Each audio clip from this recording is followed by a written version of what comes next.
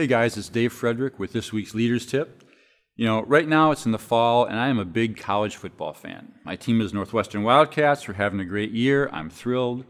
But in the process of watching college football, I get to watch a lot of games. I was watching one recently where it was one of those exciting games. It's back and forth and you know, who's going to win? And the announcer kept saying, you know, the team that's going to win this game is the team that has the will to win. And he used that phrase several times. Well, afterwards, I was watching the post-game interview with the coaches, and one of the coaches was asked about that. You know, did you win because you had the will to win? Something like that. And he just kind of shook his head and said, no, you understand, the will to win is not that big a deal. At this level, everybody has the will to win. Champions are those who have the will to prepare to win. And he said a couple times, champions have the will to prepare to win. And that really struck me. He said, you know, those are the guys who put in the time Monday through Friday so on game day they can do their best. They put in the time studying the film and working out in the weight room and running their drills and really practicing to be their best. They put the time in and work hard then so that in game time they can step up and win.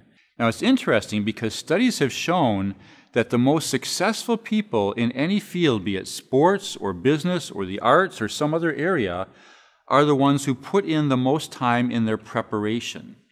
If they're giving a speech or a talk, they put more time into developing their content, more time into developing how they're going to say what they want to say, and more time into practicing their speech so when they give it, it's a home run.